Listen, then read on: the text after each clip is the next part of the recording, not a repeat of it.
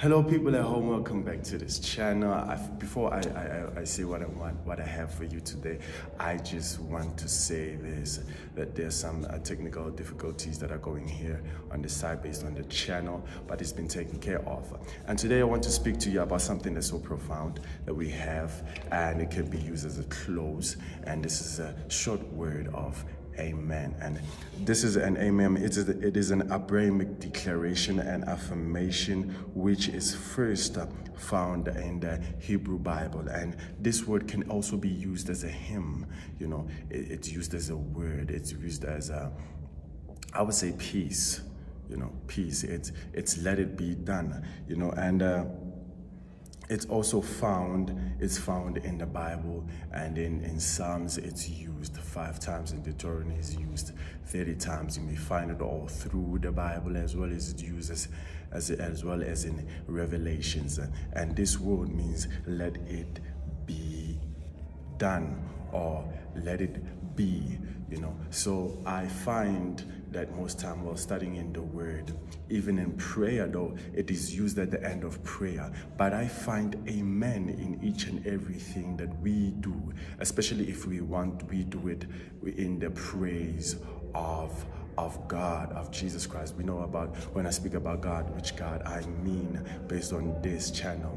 And the God that I mean is the one that is from the Bible, who is the Spirit.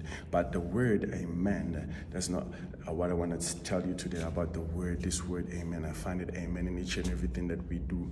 Because in prayer, it says, Our Father which art in heaven, hallowed be thy name.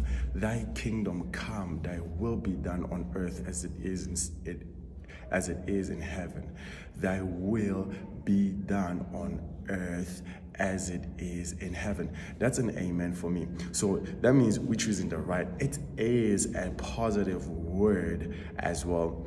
Amen. Now that is so very profound. Now I know in other people have said maybe this word is Catholics who found out this word and said, let this word be done. Catholics also say amen, and praise. You know, they do most of the things, but the fact that it's in the Bible, we must not take it aside and say that it is not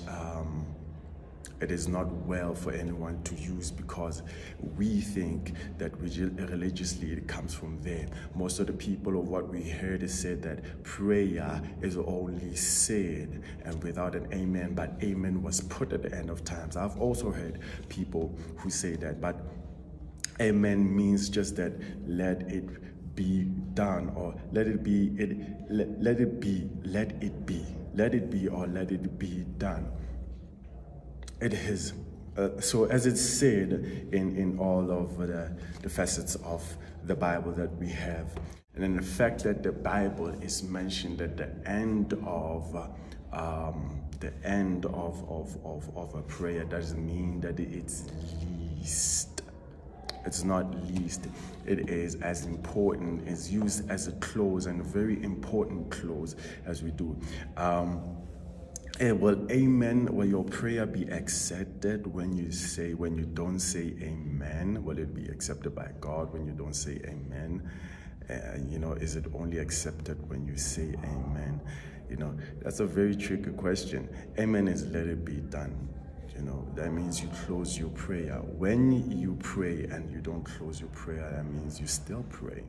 So it is what you do after that's recorded, you know, in your prayer. So everything has a close, everything has a beginning, and everything has an end. And this is the end of it.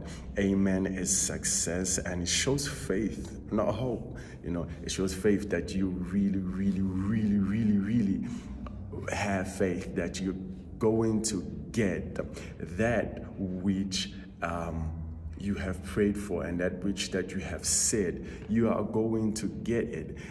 You know, it's the word of faith, it's the word of hope. Now we see it's that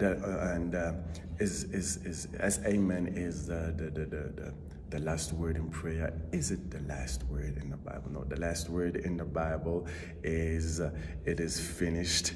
And in translation, there's only this one word has a translation which is stai or tetelestai, but that's not what I wanted to focus on, and this is what we mean on amen. Now, on the basis of things, there's something that I heard in what has been said in the Bible, or what not actually in the Bible. We take what is said in the Bible and we take it out in the lives that we have right now.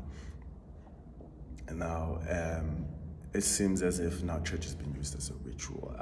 I've heard people say Jesus, and we misuse most of the things. Amen, Jesus, Yeshua, hallelujah.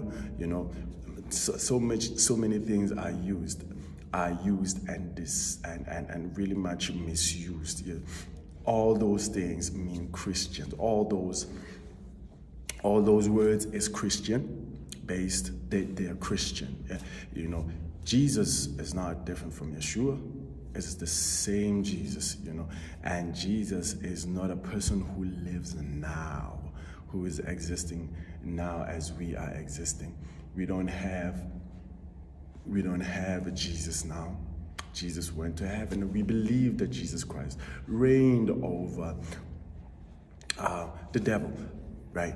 So, amen, hallelujah, Jesus, Yeshua, people using that. And most of the time in my experience, people have said that Yeshua and hallelujah usually actually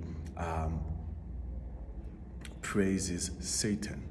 It doesn't, and there are some people who think they are gods here who come on earth, so who think they are gods who come on earth, and when you speak about God, they feel so happy. They want to walk life through a person telling them about the devil. They don't know that they're in the second kingdom of hell. They're telling them about the second kingdom of hell. These people, even hell, they study the Bible in order to have tricks. So I took out that information based on the falseness that is used about amen and hallelujah. It is not different. It is one church. It is one thing. It is one church. It means it is only Jesus Christ. It is only in the Bible and the gospel that we said that, not in other traditional ways, because tradition seems to enter in the church nowadays. So we don't want that as people. We want what is the gospel to be the gospel, and what is tradition to be set aside from us. So amen, as positive as it is, and as positive as we make our prayer, I believe that in our prayer we say things that we want to accomplish and we want to be done. Thank you very much, and see you next time.